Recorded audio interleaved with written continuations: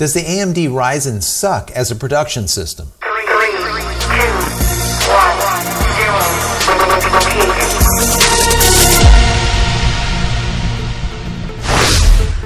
Hey everybody, welcome back to the vlog. So today I want to get into a little bit of an update on my Ryzen setup. Now, if you haven't watched my past videos, I just built a Ryzen 1700 build specifically for editing video and editing photos, right? It's an editing rig, basically.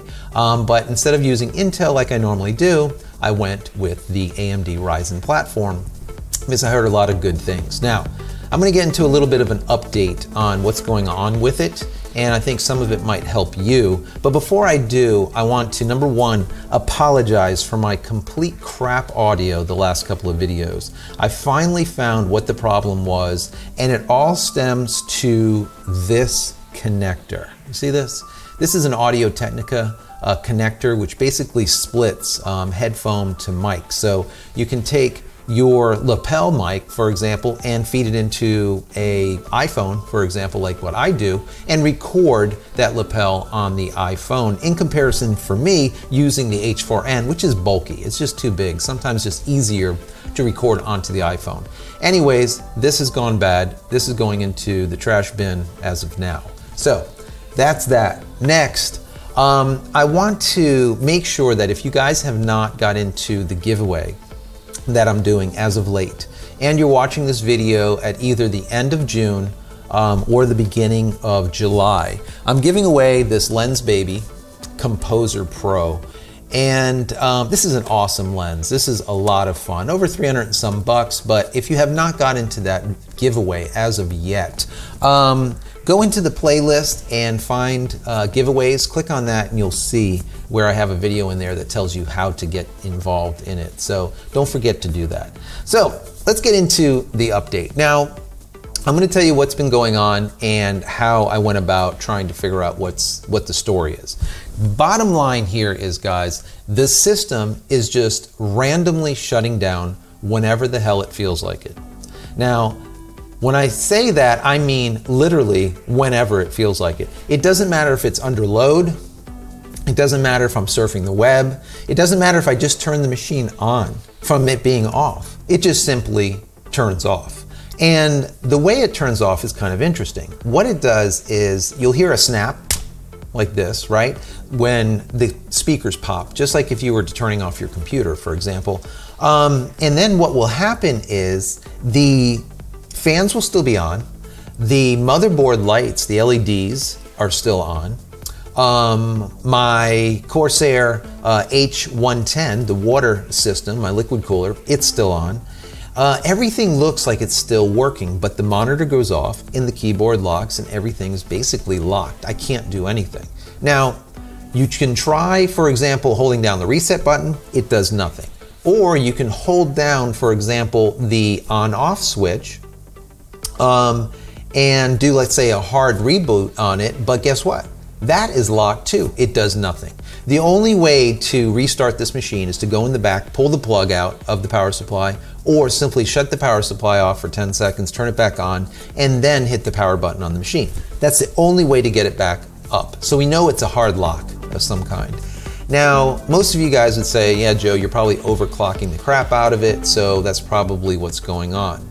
Well, I thought that myself, and I changed the clock back to stock. So it's running at 3.0 gigahertz. Didn't help. So at this point, I said, well, it's gotta be the motherboard, right? So I went into the motherboard settings. I made sure everything was once again in default settings, then called ASUS and said, listen, I'm having this problem. This is what's going on. They were nice enough to do a very lengthy testing procedure with me. And after everything was said and done, they said, yeah, you just have a bad motherboard. It is the Prime X370 Pro is the ASUS motherboard that I have. And they said, yeah, it must be bad. So we're gonna send you out a new one. Okay, great. I got that motherboard, installed it, guys. Guess what? Still random reboots. Still random reboots. I'm like, all right, so now what is going on with this, right? What can it be? Maybe I have a bad memory module, right guys? That could be, it's possible. I have 2 sticks that are 16 gigs. I got 32 gigs altogether. Maybe one of those pieces of RAM are bad. So what I did was I went and downloaded memtest 86. I made a little USB key like this, put that into the computer, boot onto that, and now ran memtest 86 for, God, it had to be like 2.5 hours straight, just pummeling this RAM. And when everything was said and done, guess what, guys? 0 errors, nothing. The RAM was absolutely perfect. I'm like, oh my God.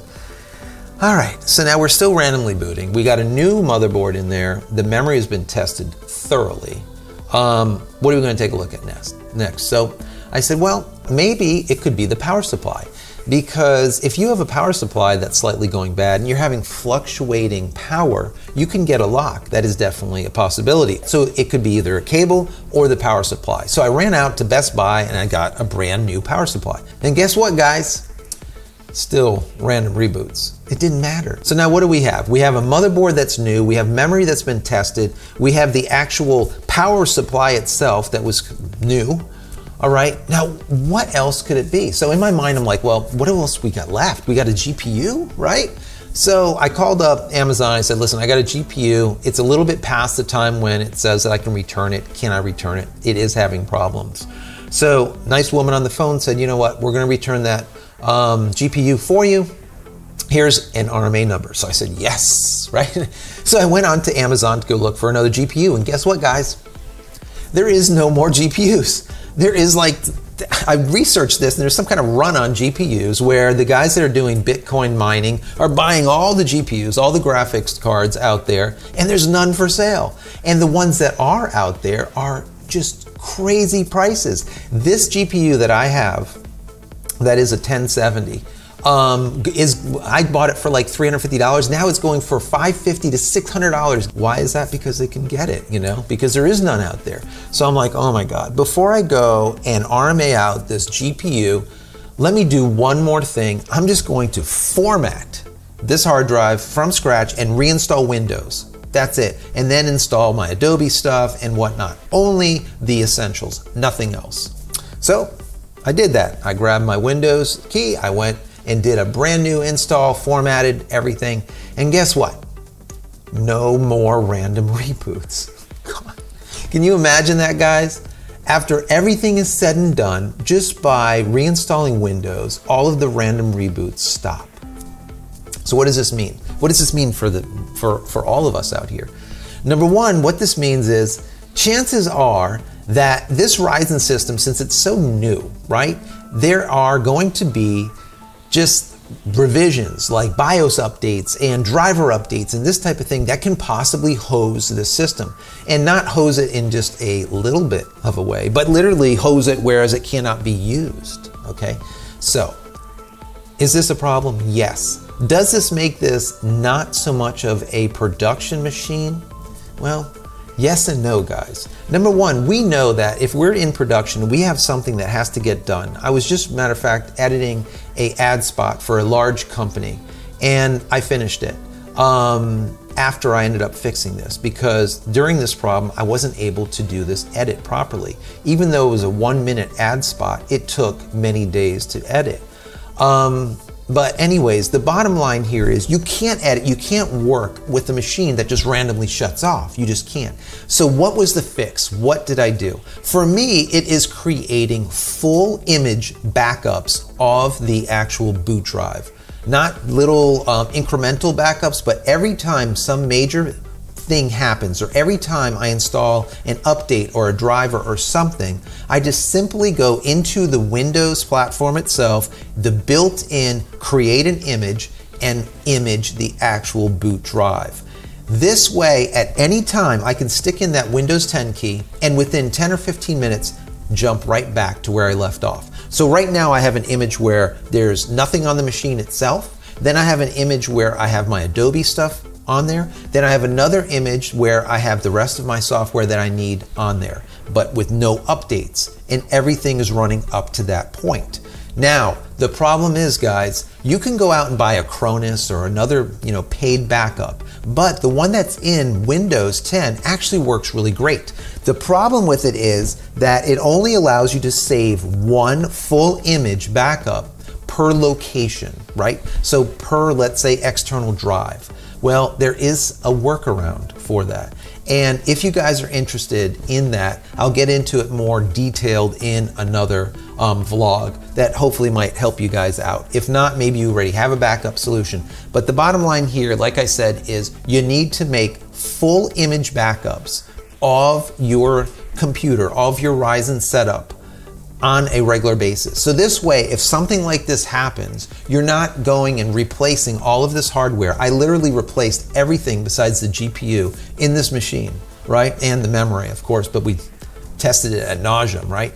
But being able to go back is going to be a godsend, because at this point, and you can get back, it becomes now, once again, a production machine. You know, within 10 or 15 minutes, you're back to a machine that is fully functional, that completely works. That once again makes it a production viable machine. We know that it edits really well. It's smooth, it does 4K. My exports are literally 4 times quicker with Ryzen, with the AMD setup, than my Intel setup. So anyways, bottom line here is, guys, build those backups. Very, very important if you end up going Ryzen. And it's actually a pretty good idea if you're on an Intel machine, because you never know when there's going to be a driver that gets pushed through, maybe let's say your graphics card, and it just hoses your system. It's always nice to just be able to go right back to a system that is currently functioning perfectly.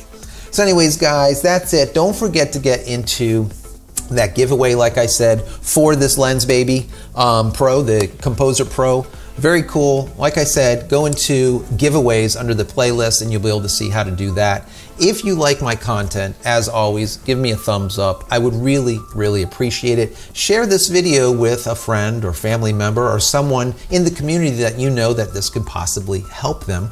And also subscribe to the channel. That would be absolutely great, because that helps my numbers. It also helps my clout with YouTube, and it kind of ranks me up a little bit higher, and then my videos get out there to a greater number of people organically.